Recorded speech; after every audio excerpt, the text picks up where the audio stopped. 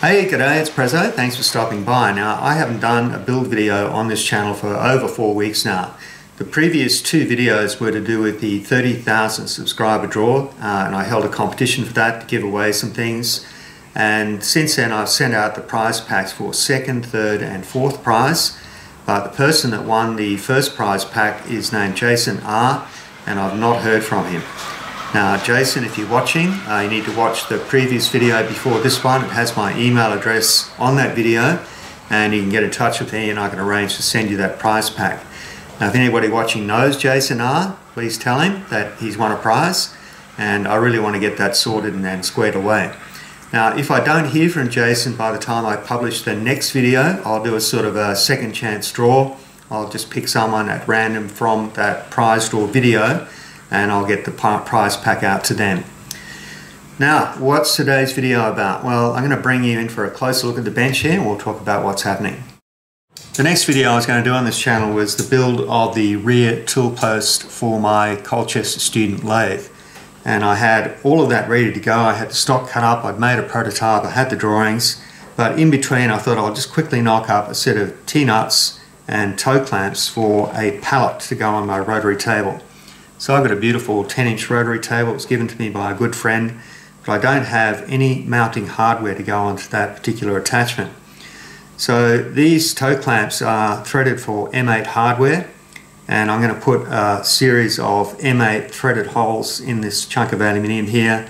We'll also take 8mm dowel pins, and these T-nuts are sized to suit the T-slots in that rotary table. So I've made 4 that'll take M12 threaded hardware, and 4 that will take 8 and 6mm threaded hardware. These need to be deburred, and then they'll be parkerized so they get a nice rust-free finish on them. But what went wrong? Well, I was making one of these, this is an early one, and I had these set up in a fixture to machine that 15-degree slope and the 15-degree edges here. And what happened was I didn't secure the vise enough, and I was doing a climb cut on this 15-degree slope here. It grabbed the part, pulled it into the cutter, and the rest, as they say, is hysterical. I mean, history. But yeah, there was a lot of screaming and crying and kicking, and especially when I looked at my beautiful carbide end mill and realized that it was no longer a 4-flute end mill, it's now a 3-flute end mill. So it's completely fractured off one of the cutting edges here. But surprisingly, it kept working. I was able to finish off all of the rest of the cutting on those toe clamps, even with only 3 cutting edges. But I decided I should be able to regrind this. Now, I've got one of those D-bit grinders, like a Deckel clone D-bit grinder, and I thought it was about time I learned how to do this properly. Now, there's an excellent tutorial on YouTube. It's done on a channel called Projects Down Under. But the gentleman did that, has exactly the same D-bit grinder that I have, and he's done a wonderful tutorial on how to sharpen 2-flute and 4-flute end mills and slot drills, and also how to grind the spiral edges, the flutes. So check out that video. I'll put a link in the description of this video, and also there's a link up above there now if you want to go and check that out. But it's probably one of the best ones that I've seen. So in the process of learning how to do this, I ran into sort of a problem that I want to try and resolve in today's video. So let's have a close look at that, but in the meantime, this is going straight to the shelf of shame. Ugh, another fail. So on the left-hand side of your screen, you should be able to see a 2-dimensional illustration of what's happening with the D-bit grinder as we're trying to sharpen this 12mm end mill. And I've just simply laid out the most important parts of the D-bit grinder. So right down the bottom here you can see this thing called the main rocking shaft. I don't know what it's really called, that's just the name I came up with. But this is the feature that the workhead will pivot on. And I've taken all of the dimensions of the D-bit grinder from my machine, and I've recreated this 2D drawing with those dimensions. So all the geometry should be more or less correct. So up the top here you can see the diamond wheel, and I've illustrated where the grinding surface of that wheel will be. In the center here is just the locking hub which holds the wheel onto the spindle of the D-bit grinder. Now let's take a closer look at what's happening at the wheel. So here is our 12mm end mill, and you can see the facets that need to be formed as we regrind that particular tool bit. Now there are two levels shown here on this wheel. So over on the right hand side of this 2D illustration, you can see that I've marked the cutter center when we've got the primary relief set at 12 degrees and then the cutter center when it's set at 5 degrees. And you'll notice that both of those elevations are above the center line of the wheel. Now of course these dimensions depend on how much stick out you have between the collet and the 12mm end mill that I'm trying to grind here. And this is the wheel center itself, so you can see that discrepancy in the heights. Now that actually works out as a good thing. So what I'm going to do now is we're going to rock that 12mm cutter from the inside of the cup wheel toward the outer edge of the cup wheel, and that's where the grinding takes place on this particular facet here. So I'm just going to rotate this, and we'll get it to about there, and let's zoom in a bit and have another look. Now what you should be able to see here is that I haven't quite ground all of that facet yet. Let's just rock it a bit further. And what we're looking at here is the back of the 12mm cutter, and you can see now that I've got the actual center of the cutter right on the inside edge of that grinding surface. Now that's actually where you want to stop grinding. If you go any further, you're going to actually run into this edge here. So let's just take that a fraction further. Now what you've just done at that point is you've removed the cutting rake from this tooth, and you've actually ground that cutting tooth so it's got a vertical face. Now that's going to work okay for brass, but it's no good for aluminium, no good for steel. So like I said, you need to be able to try and stop grinding right at that very point there where the center of the cutter is right over the inside edge of the grinding surface. And let's just zoom out again.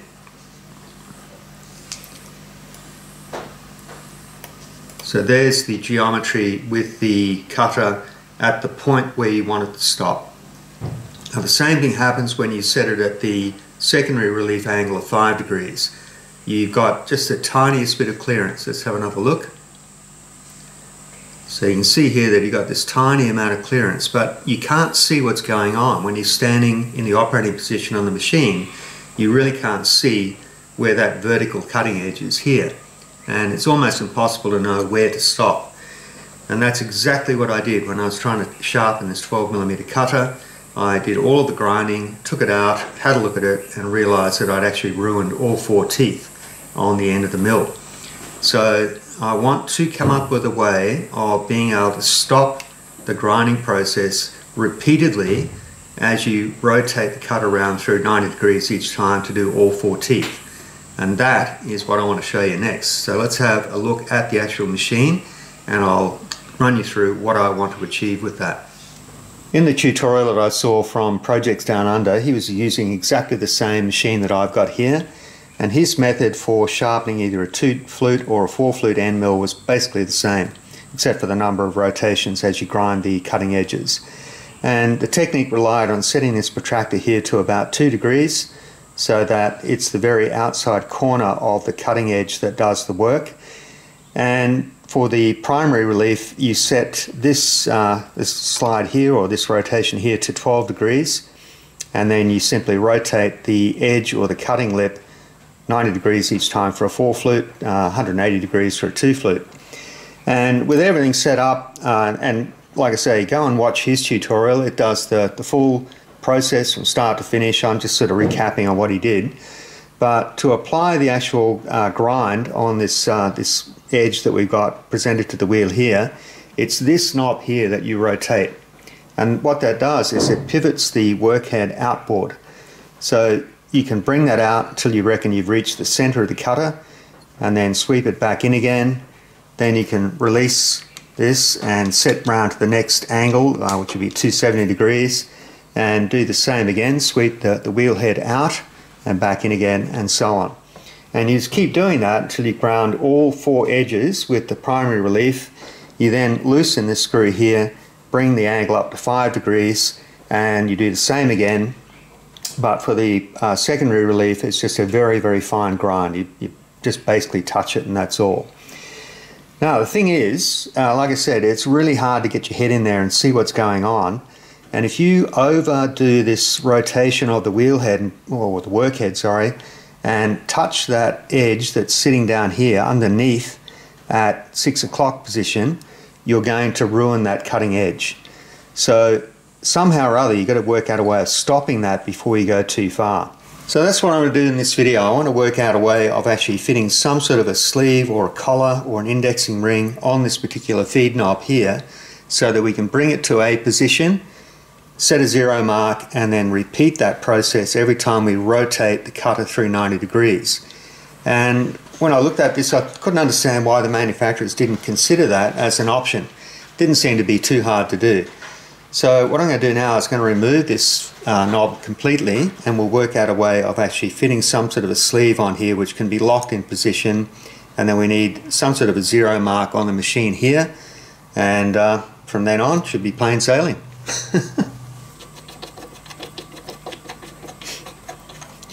That's all it is. It's just like a dog point on here. That thread there is 10 millimeters by 1 millimeter pitch, and I don't have a tap or a die that size. So whatever I do here is going to have to rely on clamping on this body of the knob here. And you can see that I've already started machining that. When I put this in the lathe, I realized that that outer diameter there is nowhere near concentric with the axis of this screw. So it's going to need machining, and we're going to have to bring it down to a nominal size so we can make a collar that fits over that. So let's head over to the lathe and have a look at that. I'm just going to put that 10 millimeter thread in an ER32 collet. Don't need to clamp it too tight.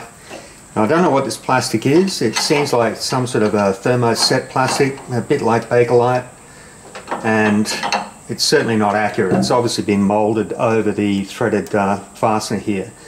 So let me just start this up and I'll show you how badly out of round it is.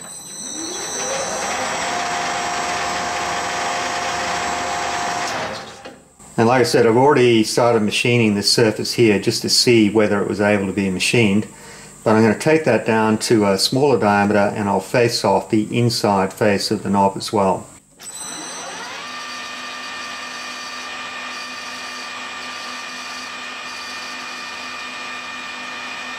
Whatever that is, it smells like some sort of phenolic resin. Certainly machines okay.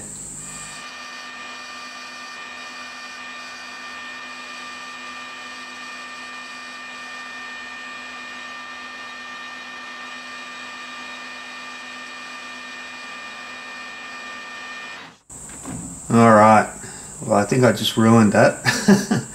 Looks like there's a hex head in there that I've just clipped the edge of. So I may end up having to make a whole new knob here. But let's keep going. I'm going to just use this as it is and just see if the concept works.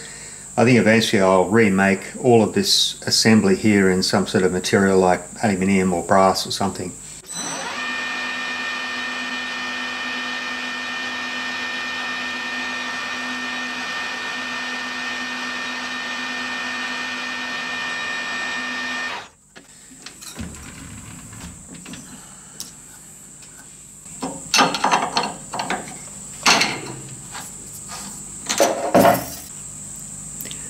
So you can just see the edges of that steel hex showing through there, and it wouldn't take much to snap the bigger part off this collar here. But like I say, this is really just a proof of concept. If it works, I'll make something better. So with that knob modified now and having the parallel section, which is truly concentric with the threaded section here, what I need to have was a sleeve that fitted over that section. Now I went ahead and made this pretty much off camera. It's just plain turning work. The sleeve that I've got here is aluminium. It's 30 millimeters outside diameter. It's got a bore on the inside of 18 millimeters diameter, and it's 31 millimeters long. Now there's an M6 threaded hole in there, and in the bottom of that threaded hole I've got a piece of Teflon. Now it's about 5 millimeters thick and 5 millimeters diameter, and that's a nice sort of snug fit in that threaded hole there. And if I can fit a socket head screw in there, I'll be able to put some clamping pressure on the Teflon pad, and that will keep it sort of still, you know, I won't lock it completely tight. This reduced section here, this sort of counter bore, fits up against the face of the casting. So what we can do now is assemble that, and we can move the sleeve radially and axially, and that allows us to set this accurately. So we can wind this in here, and by the way, that thread is a really loose fit in the threaded hole here. And I think if this works, I'm going to remachine all of these parts to make it look like this adjuster here. I can't understand why they went to so much trouble with this one. It's nicely made, and this is just a piece of rubbish. Anyway, we can wind that in. Now, as you go in, you will feel some resistance. Now, at that point, the end of the threaded spindle is up against a lever on the inside of this casting. Now, if you continue to turn that clockwise, the whole workhead over here starts to move outboard away from the center of the grinding spindle. Now, the idea would be that you'd work out where you want the grind to stop, which is about there. I can sort of feel some resistance now as it's touching the inside of the wheel. You can then slide that sleeve in and rotate it and lock that grub screw. Now, what I need on this sleeve is sort of a scribe mark or a zero mark, and I need something on the face of the casting that it can register against. So the idea would be that with that all zeroed out, what you can do then is to grind the first lip on the cutter and then withdraw that, rotate the cutter around to the next tip or next edge, and then wind that back in again until it registers exactly between the two marks. Now that way you can get some repeatability and predictability with the way you're grinding the end of the cutter. So what I think I'll do now is I'm going to drag engrave a zero mark on the aluminium sleeve, and I'll laser cut something to go on the face of the casting here. We'll get that all set up and we'll see if it works. Just about ready to drag engrave the zero mark, and it'll come out right on this edge here, which is up against the casting of the machine. To set this up, I just put a 1, 2, 3 block on top of the vise, and I'll just check that that plug tab that's in that threaded hole at the moment is square or vertical. And then I've used my probe to find the edge against the back of the vise, the fixed jaw, and I probed exactly half the diameter of that stock. So that'll give me the zero mark right in this back corner. Alright, so let's give it a try.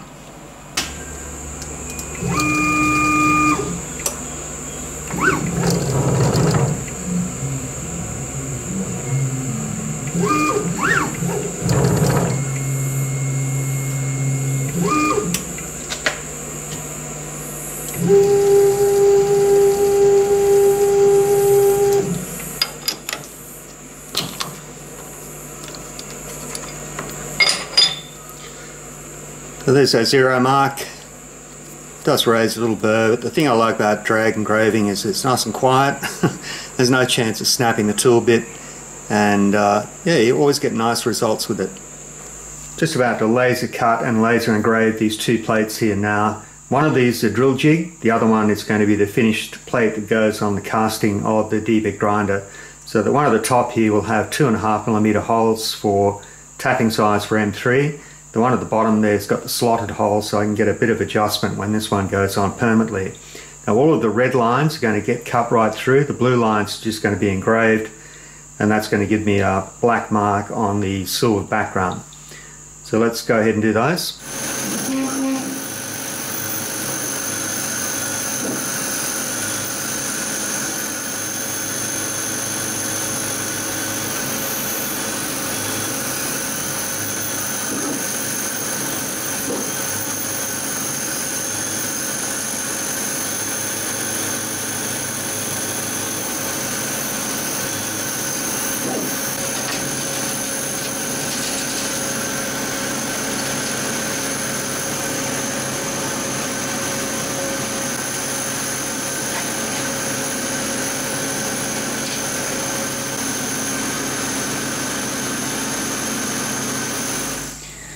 I've just rested that little drill jig in place at the moment. Now what I need to do is to stick that onto the casting. I've got some double-sided tape on the back of it, and it's going to have to look right. I want it to be parallel to the bench that the machine is sitting on, and unfortunately this casting here has some draft angle on it. It's just a rough casting, so I can't run a square off this edge here or off this one. So I've just put a 1, 2, 3 block on the bench. I can sit another block against it like that, and then I'm going to have to take the back off the double-sided tape and try and get that stuck on there. That'll hold that long enough so I can run a drill bit through and just mark the casting, and then I'll keep going and tap the holes. Now this is going to get awkward. I'm going to have to get down low so I can see what I'm doing. So expect some swearing and cursing. And I don't know if you noticed, but I've stopped covering up my manky looking fingernail. I injured that probably about 2 months ago. I was shifting some material in a cupboard and it just simply fell back onto that finger right there, right at the junction where the nail grows out. And at the time it didn't hurt much. I just sort of said, oh, that hurt, you know. And then the next day it had started bleeding underneath the nail, and it just totally delaminated and the nail came off. And for a while there I was covering it up. I thought maybe some people would get a bit squeamish about it, but hey, what can you do?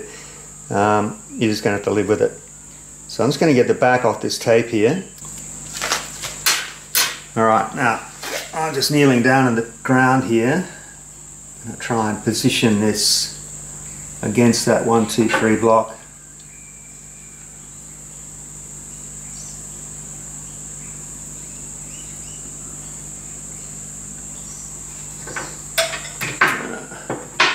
That's pretty good.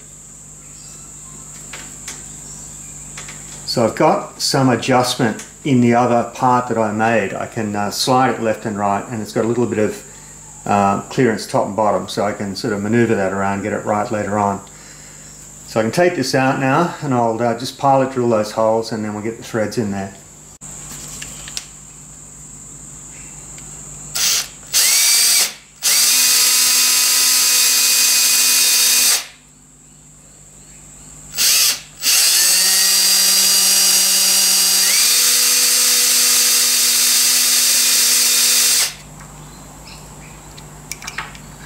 Yeah, that stuck on better than I thought.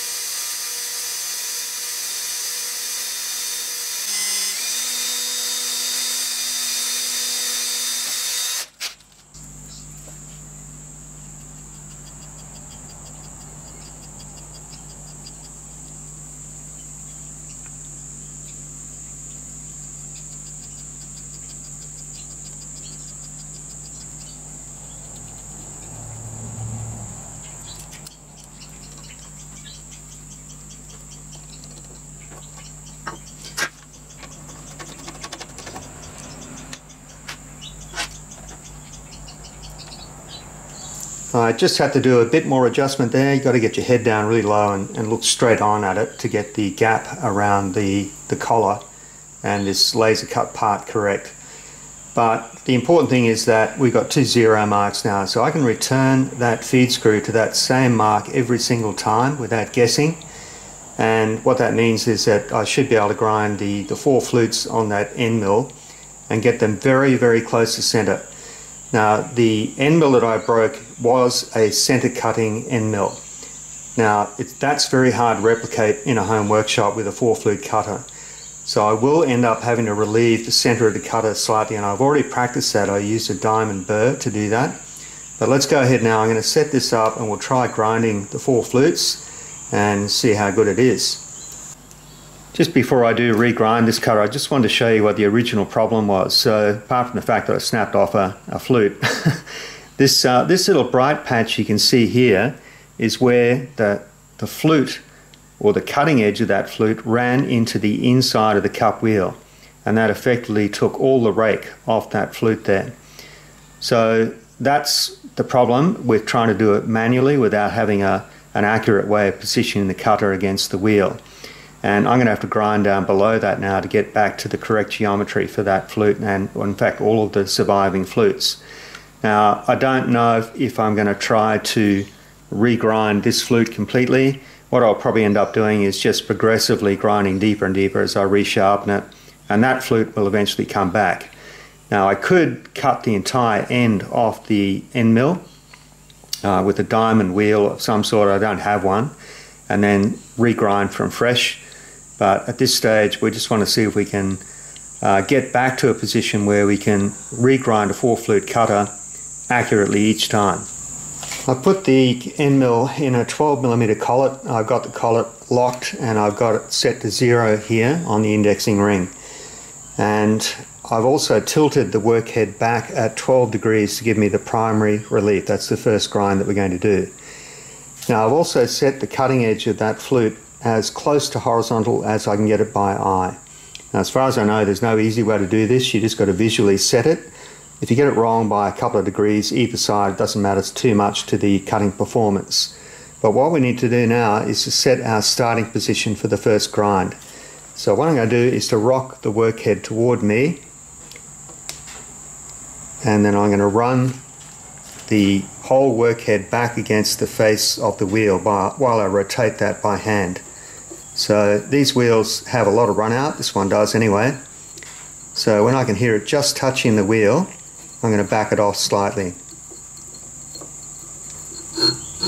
So you can just hear that now. So I'm just going to back that off a fraction. So it's going to be our starting position, and what we need to do now is to bring the workhead toward me again until the inside of the tooth that's facing downwards at 6 o'clock is just rubbing on the inside of the wheel. So let's come around a bit closer so we can see. So again, rotating this by hand, we're just going to rock the workhead toward me.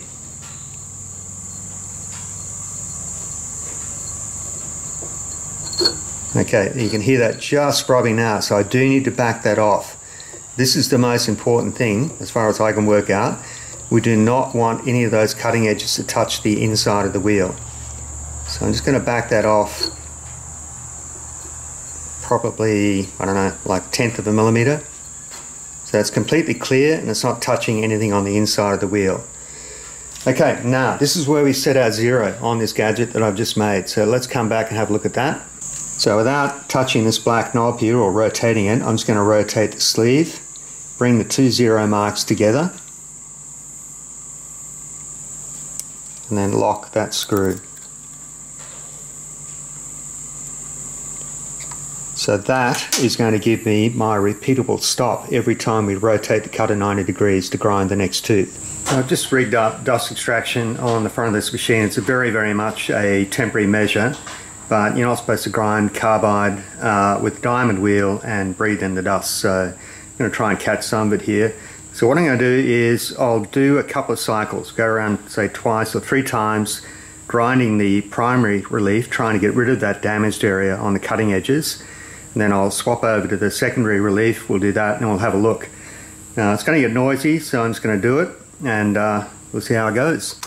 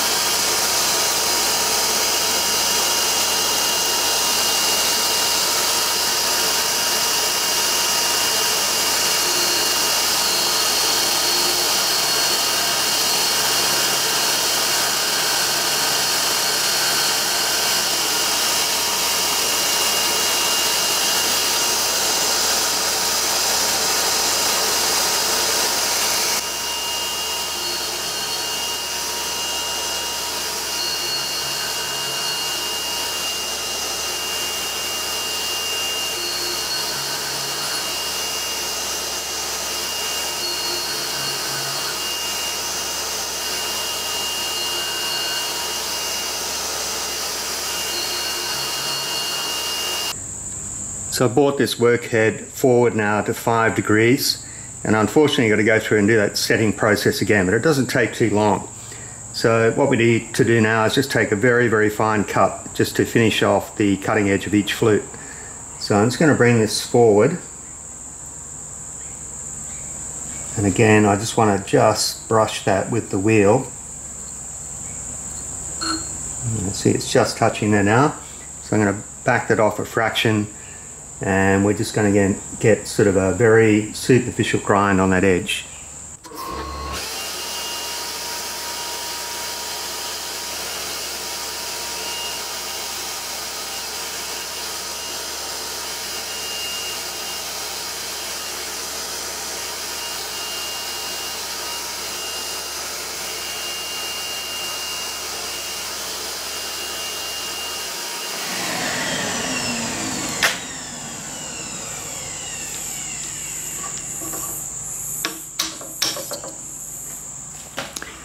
I just ran that whole process again, so I put it all back in there. I ran the primary relief and the secondary relief again. The first time I did it, I wasn't happy with how far I'd gone to the center of the cutter. There was a big lump left in the middle there. And this time, I seemed to have got it okay. The actual secondary relief is not consistent. Some are wider than others, but I'm interested to see if this cuts. Now, the other important thing here is that we're not trying to recreate a center cutting end mill. This isn't going to do that. Given that it's the very outside corners that are going to do the work, I'm happy that it will work. I'm not too worried that it's not consistent. And also I've noticed that some of the cutting edge is sort of ground away with negative rake, or neutral rake I should say. But remember, it's the outside corners that are going to do the work. So I'm going to go and relieve the center of this cutter. We'll have a look at that, and then we'll put it in the mill and see if it does actually cut. Right at the very center of that cutter, you'll see there's a little, like a pyramid, which is the leftover material that didn't get ground.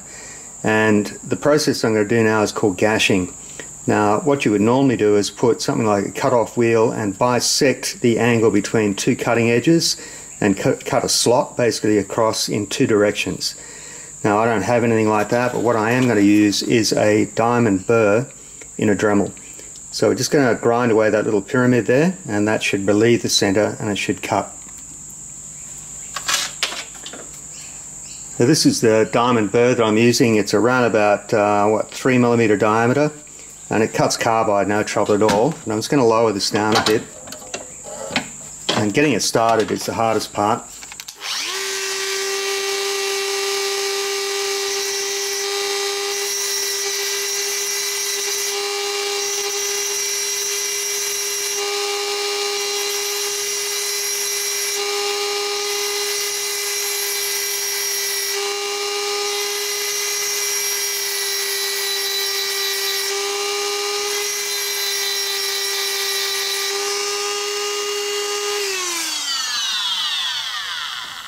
Once you get a bit of a groove going, it's easy, but just getting that groove started is the hard part.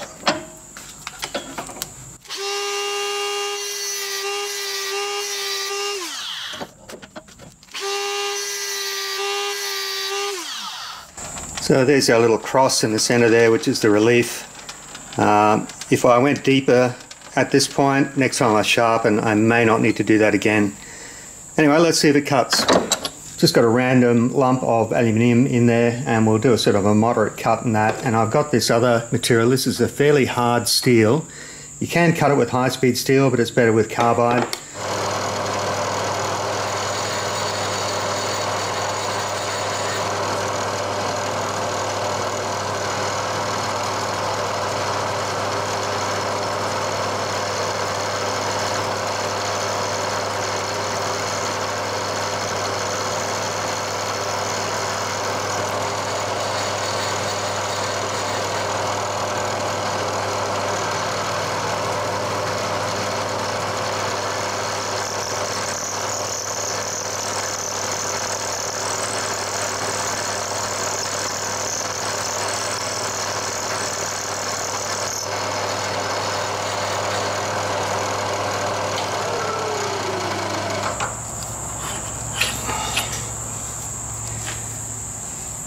Well, left a bit of a burr, raised a burr as a cut, but the bottom of that cut, the floor of the cut's very good.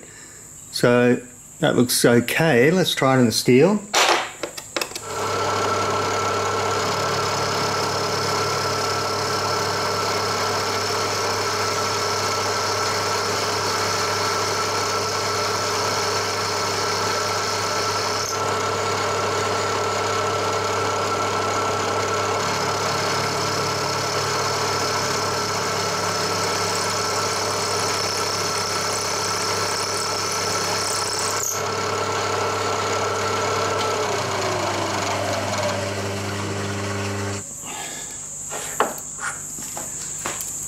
Well, again, the finish in the bottom of that cut's very good, and that's probably where you want to see that the cut is performing well.